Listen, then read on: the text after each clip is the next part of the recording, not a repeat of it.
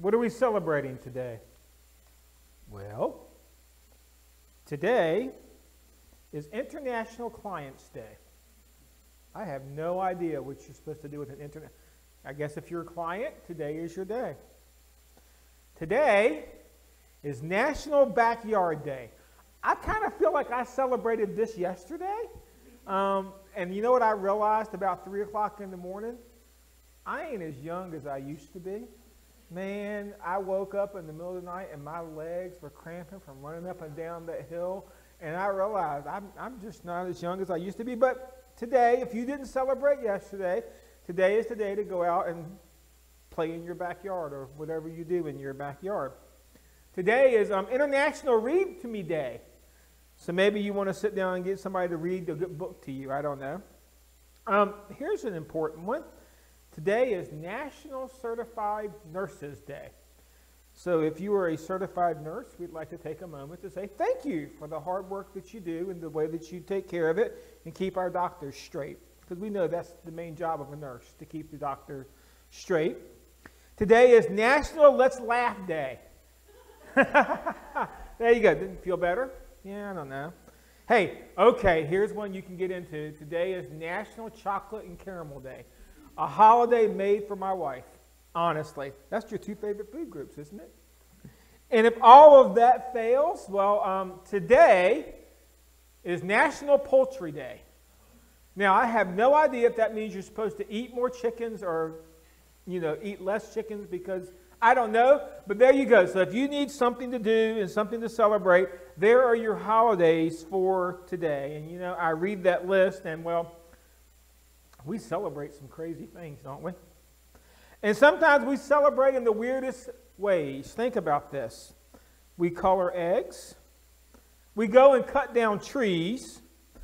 We dress up as weird creatures. We consume mountains of food, more than we should be consuming in a lifetime, let alone in a single day. Sometimes our celebrations aren't too safe. Don't believe me? Come join me for the 4th of July. Fireworks, anyone? Most of our celebrations are way too expensive. And, well, celebrations, sometimes we don't think we have time for them, but they do have value to them. They give us a moment to reflect. I mean, when we celebrate things, it sometimes makes us sit down and think about New Year's. We think about the year that's gone by. Christmas, we think about Jesus on his birth. Easter, we think about his death, burial, and resurrection. So it gives us a moment to sit back and just kind of reflect.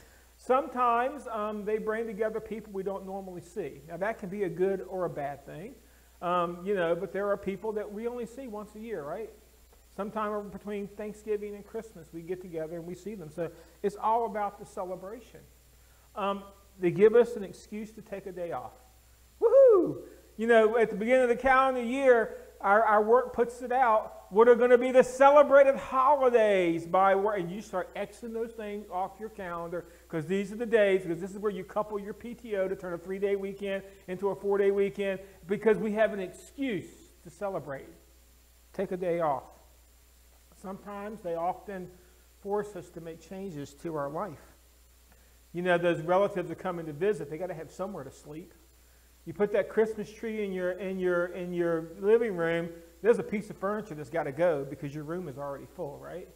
Your schedule isn't the same when you are going to celebrate a holiday. So I'd like you to keep these 4 valuable lessons that we learn from holidays and celebrations in mind as today we begin to celebrate God. Psalm chapter 145, verses 3 through 5. Great is the Lord and most worthy of praise.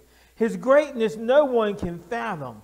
One generation commands your works to another. They tell your mighty acts. They speak of your glorious splendor, of your majesty, and I will meditate on your wonderful works. We are in week 3 of this Leviticus chapter 23 study, and so far we've looked at 2 celebrations. We started out and we looked at the Sabbath, and that was one that forced them to celebrate every 7 days. Last week we took a look at Passover, and that was the holiday, the celebration that was put in place to help them to remember the day that God passed over them and allowed them to live and be redeemed. And today, well, we're going to start the first multi-day festivals. And yeah, that word festival is in quotes because when I think festival, you know what comes to my mind, right? When I think festival, I think of an organized series of concerts, plays, or movies, typically one held annually in the exact same place. Yesterday was the Maple Festival. And it's in the same place, same time, every single year. It's something that's on there. It is something you put on a calendar, and you go to it, and you go, and it's supposed to be festive. And when I think of festive, I think of fun. You know, you go and they have cotton candy, and they have all the caramel apples, and then they have the little booths and the games that you can play, and maybe there's some good music that you can. It's supposed to be fun, right? So when God says, I'm going to give you some festivals, that's not what he's interested in. He's more interested in a day or a period of celebration, typically a religious commemoration. So in our third week in how God wants to ask his people to celebrate, we are going to look at the Feast of Unleavened Bread. And I want to tell you something. Now you're in my ballpark. You talk about a celebration of bread, now that is a Barry party. Because as much as Deborah likes caramel and chocolate, Barry loves bread. Matter of fact, when we were in Charlottesville, the minister's wife there, she was an awesome cook. And her specialty were these big, fluffy yeast rolls. And she'd make them things by the batch, and they were warm, and they were puffy, and they were kind of smushy. And you could take those things, and you could sit down with a jar of honey and a tub of butter, and it's called heaven. I mean, they were awesome. As a matter of fact, they would be the absolute perfect food for November 17th celebration. Y'all know what November 17th is, right? It is National Homemade Bread Day. Thus, if you want to celebrate this holiday, you make the bread, I'll bring the butter and the honey. Just give me a call. So this idea of celebrating bread. Cool. Let's look at how we celebrate bread. Here is what it says. Leviticus chapter 23, verses 6 through 8. On the 15th day of the month, the Lord's festival of unleavened bread begins. For 7 days you must eat bread made without yeast. On the first day, hold a sacred assembly and do no regular work. For 7 days, present food offerings to the Lord, and on the seventh day, hold a sacred assembly and do no regular work. Well, I'm a little bummed. This festival of unleavened bread has absolutely, positively nothing to do with the celebration of bread. Now, it obviously was an important festival because it's one of the few festivals that are mentioned throughout Moses' writings. It's mentioned in Leviticus 23, it's mentioned in Exodus 12, it's mentioned in Numbers 28, and it's mentioned in Deuteronomy chapter 16, verse 8. So this is something that was well known. And if you remember last week, where Passover started on the 14th day, this starts on the 15th day. So it started on the heels of Passover. So this was a Sunday service. You get that? So they celebrated Passover. They had all of that. And as they were cleaning up for Passover and they're getting ready for the next day, there isn't going to be any sleep in because guess what? There's another festival starting. And we'll talk about the first day of this festival next week. Just know that it started on a Sunday. What were they celebrating? Well, they were commemorating the Exodus from Egypt. Exodus chapter 12, verse 17. Celebrate the festival of unleavened bread because it was on this very day that I brought your divisions out of Egypt. Celebrate this day as a lasting ordinance for generations to come. So they are celebrating not the day of Passover when God passed over. They are celebrating it's time to go home. We are leaving slavery. We are heading into freedom. And this was a 7-day festival.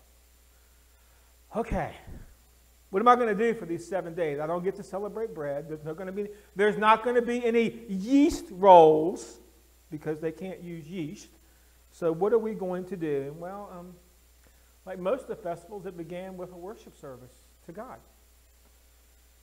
So the festival started, so keep in mind, we're coming out of Sabbath, and you aren't allowed to do any work on the Sabbath day, and that was a special Sabbath because that was Passover day, so you had all of that. And then the next day, instead of getting back to work, you have to take another day off from work. God says, take that day off and dedicate the day.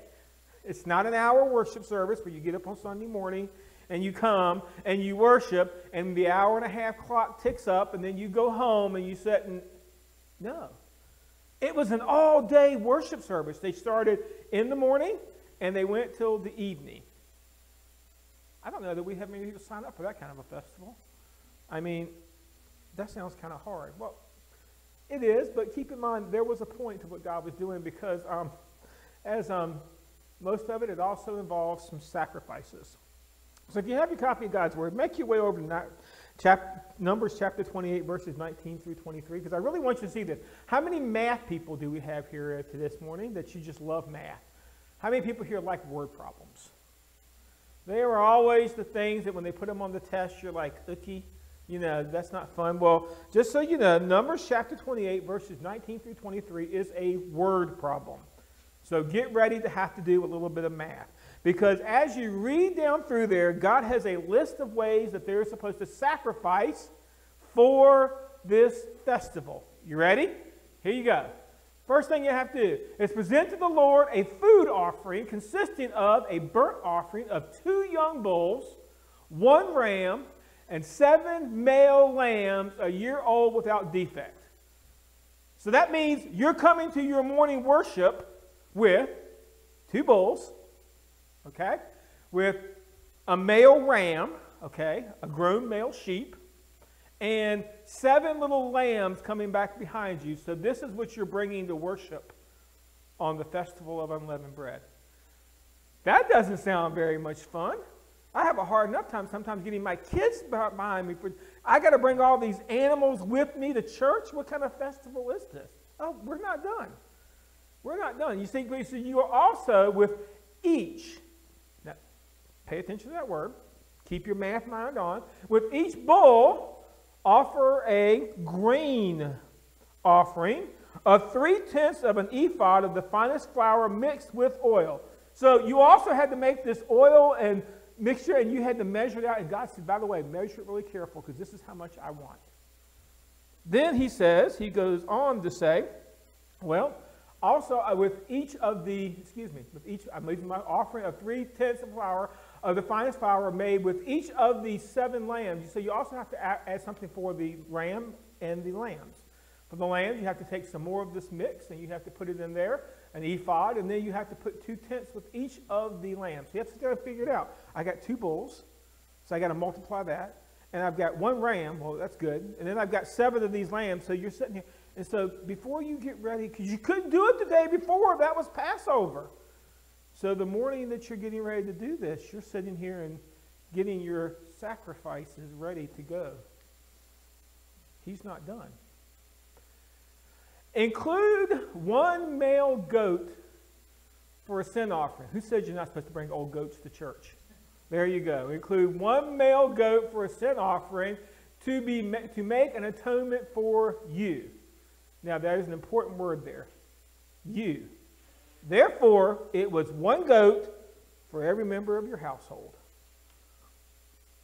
Yuck. So I've already got 2 bulls. I've already got 1 ram. I've already got 7 sheep. I've already got all of this mixture that I've made. And now I got to say, I got me and 1 goat for every person in your household. Ready to come to church now? That's a lot of stuff, don't you think? And you know what they're going to do with it, right? When you get to church, you don't get to go and sit down in the pew and have somebody sing to you. No, you're going to go stand in line.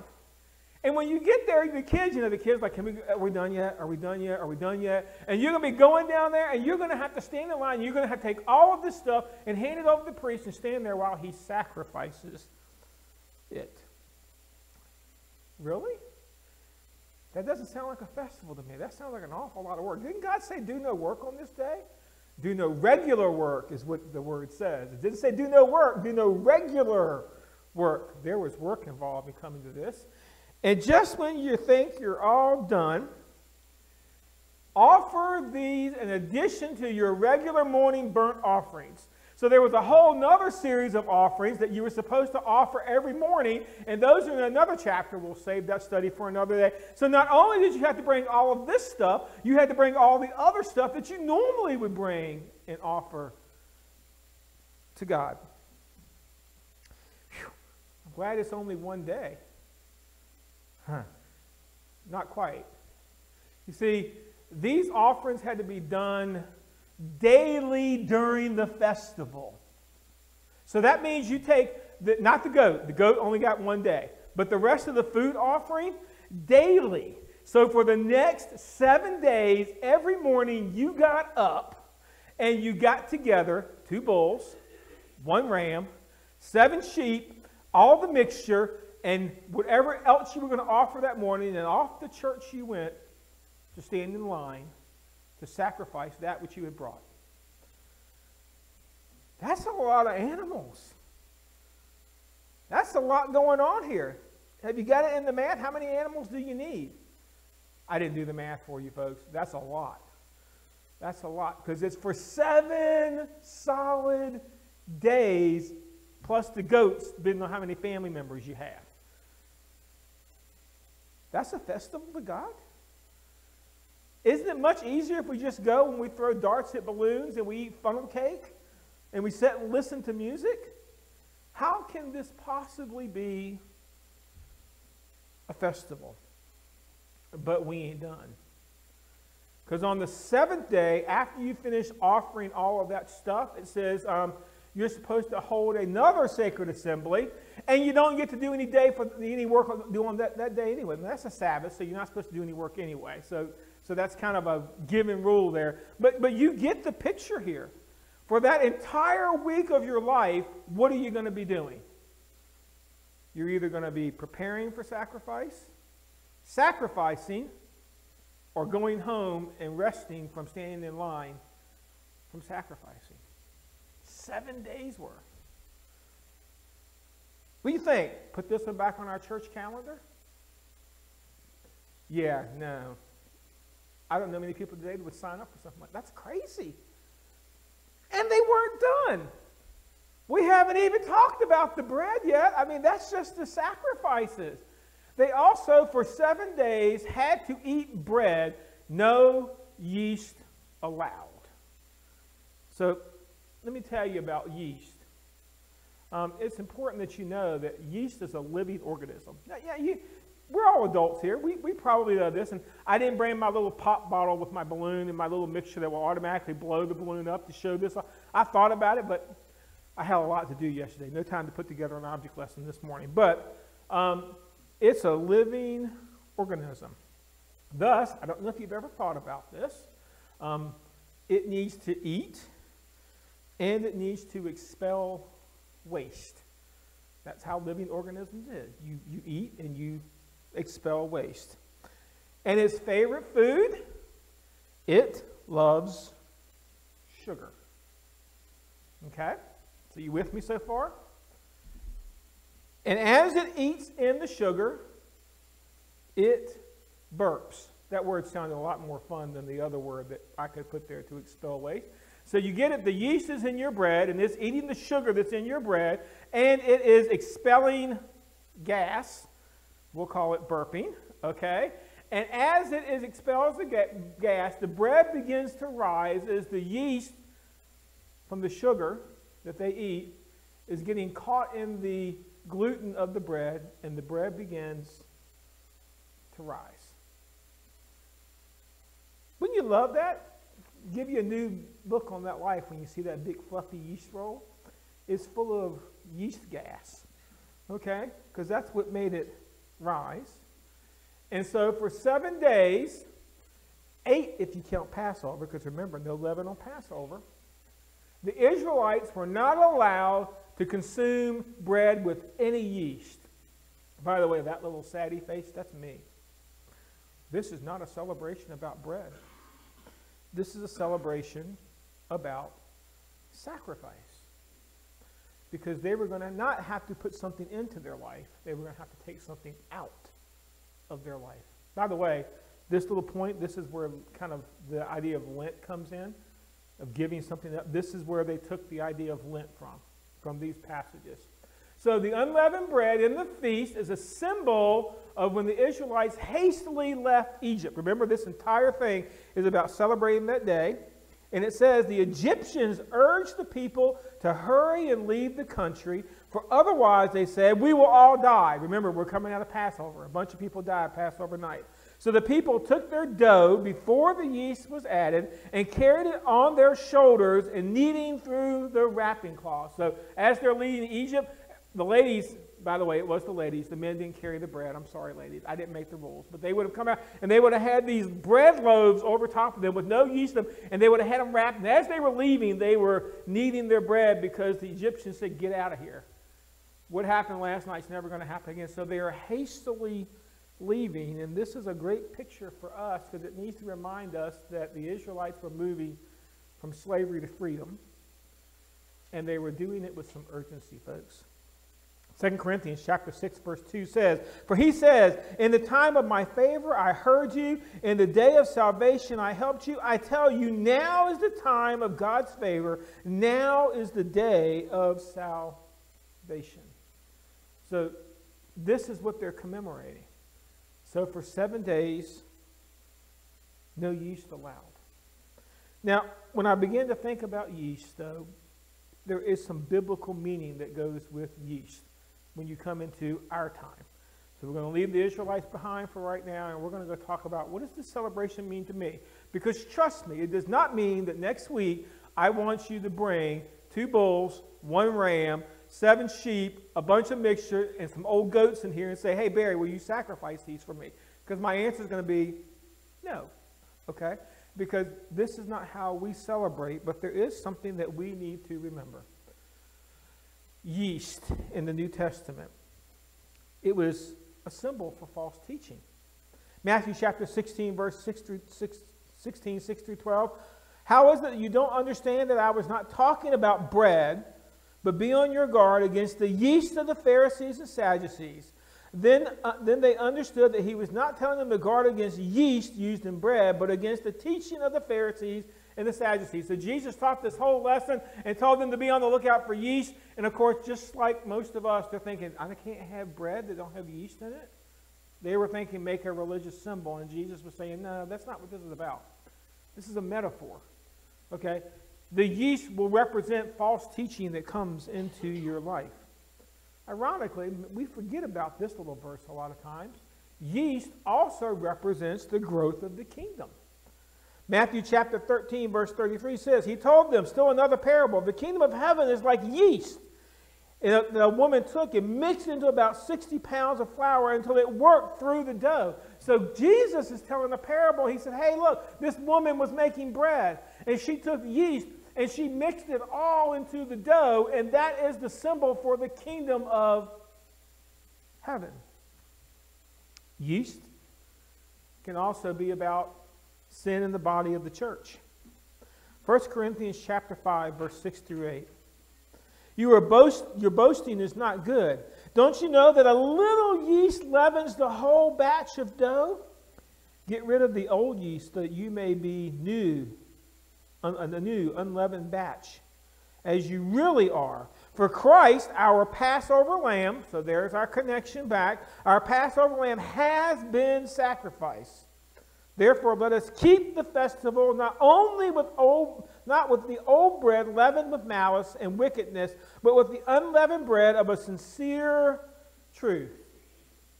So Paul takes this idea of the Feast of the Unleavened Bread, he ties it back into how we as Christians are supposed to live our life. And that celebration wasn't for 7 days. How long are you supposed to be taking the old yeast out of your life, which he classifies as sin, and putting Christ into your life? Well, that's a lifetime festival, right? That's what Christianity is. I am supposed to be becoming more like Christ every single day. So I've got 3 metaphors here for yeast, but here's what I want you to see. the leaven, the yeast, is neutral. The yeast is just doing what it was designed to do, right? I mean, in the stories, there were two stories where the yeast was considered a bad agent, and then one where the yeast is considered a good agent. So the yeast was neutral. In the New Testament, when they began talking about yeast, they weren't necessarily talking about good and bad. What they were talking about is whatever you put into your life will eventually consume it. Galatians chapter 5, verse 9, a little yeast works throughout the whole batch of dough. So there are some good practical things that we need to understand. There is no such thing as a little bit of okay sin in your life. Let me say that again. There is no such thing as a little bit of okay sin in your life. You know why? It's called the yeast principle. If I put sin into my life and I begin to work that sin in my life, and even if it just starts out as a little bitty bit, remember, the yeast is alive. So the yeast starts eating into your life and expelling its waste into your life, and it begins to multiply and begins to rise, and pretty soon, that little bit of sin that you had, it'll leaven the whole lump. Of course, just like there is no such thing as a little bit of sin that can go into your life and be okay, I want to let you know something else. You cannot have a little bit of Jesus in your life. If I take a little bit of anything and try to put it in your life to make you better from something, what do we call that in our society? We've had a lot of debate over this over the past few years. You realize that's called a vaccine. I take a little bit of something and put it into your life, and the idea isn't to get you sick. What am I trying to do? Make you immune from getting more. So if I take just a little bit of Jesus, because I want a little bit of Jesus because I want to go to heaven, right? So if I try to take a little bit of Jesus and put him into my life, you realize it isn't going to work. Because you can't just have a little bit of Jesus. Because the last time I checked the scorecard, Jesus isn't dead. He's alive. Therefore, if I take a little bit of living Jesus and put him into my life, then what's going to happen to living Jesus? He's going to multiply. And he's going to take in my life and output his gas, I guess. And it will begin to rise in my life. And before you know it, my life is going to be full of Jesus. So you do get it, right? It's all or nothing. That's what they were trying to show them with all of that sacrificing, with all of that dragging those animals. You get what that meant. Their day was all or nothing for 8 days. Their life became consumed with going to God with sacrifice in the Old Testament. Today, what is your life consumed with?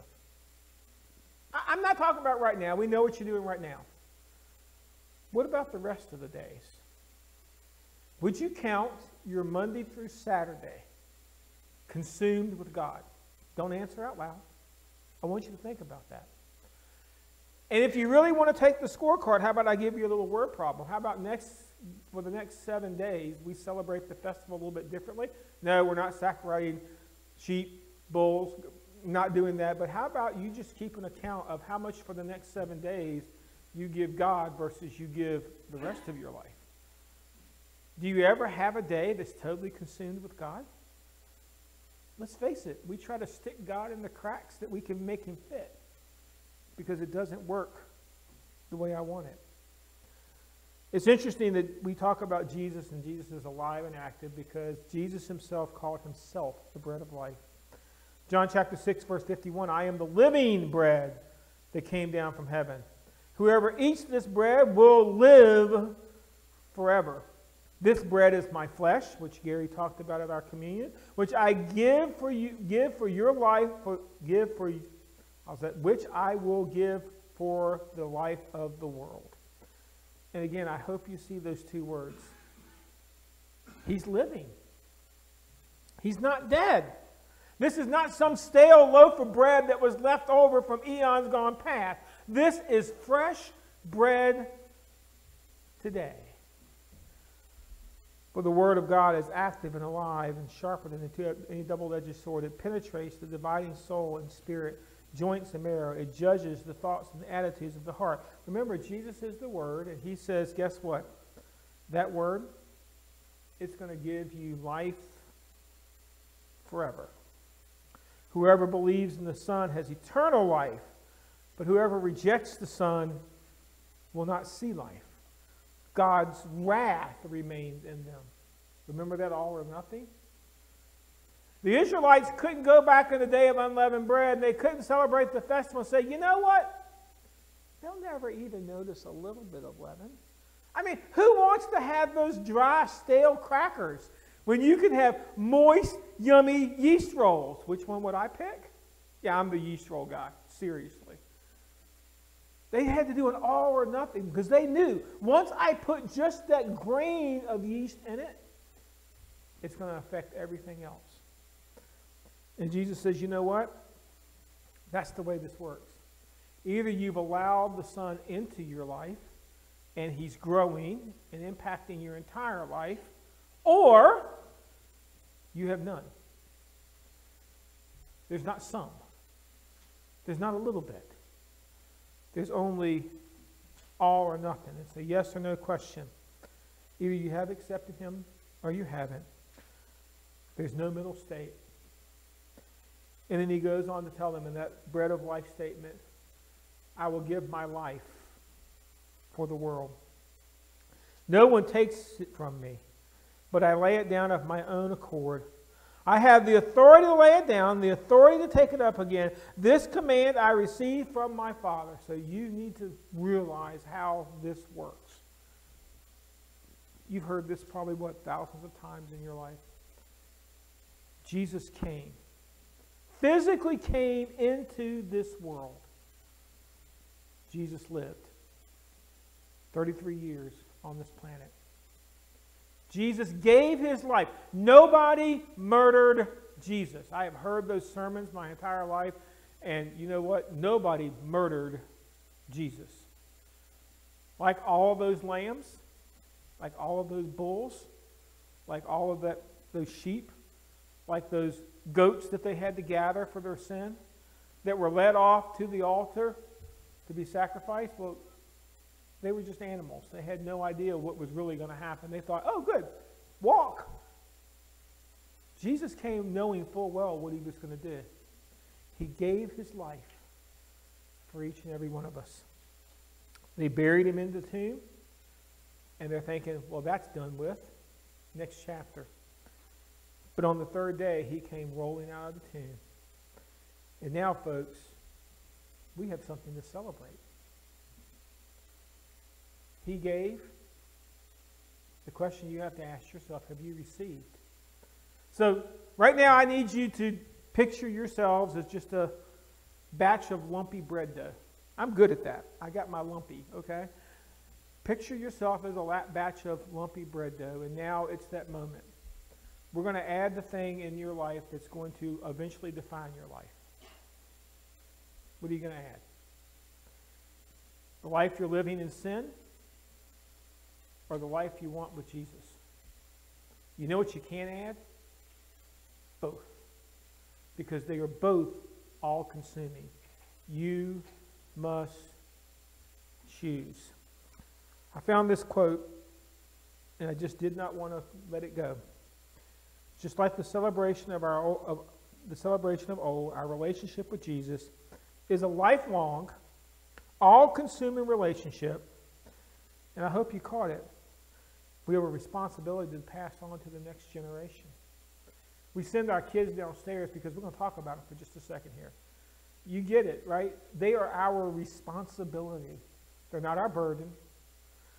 They're not our pastime. They are our responsibility. And our responsibility isn't necessarily to always be harsh on them, although I'm good at that part. My responsibility is to show them the yeast in my life. So what is defining your life? The sin of your old life or the Jesus of your new life? If I was to bring the kids back up here and bring each adult walking by here one by one and ask those kids, define the adult standing in front of you, what are you passing on to them? Is it merely the do's and don'ts and sin? Or is it a life eternal with Jesus? Wow. Remember, they were supposed to celebrate this celebration for generations to come. Are they still celebrating this today in Israel? Not the way they do this. There are no sacrifices still going on in Israel. But as a church, I think sometimes we do need to set aside some days. Not a day, not an hour, but some days linked together where we dedicate everything to God. Put our life on hold. How inconvenient would that be for you? Just like the celebrations of old, our relationship with Jesus is to be a living, lifelong, and all-consuming relationship we sacrificially accept and deliberately pass on to the next generation. Welcome to the feast of unleavened bread. Hopefully you decided, what are you going to put in it next?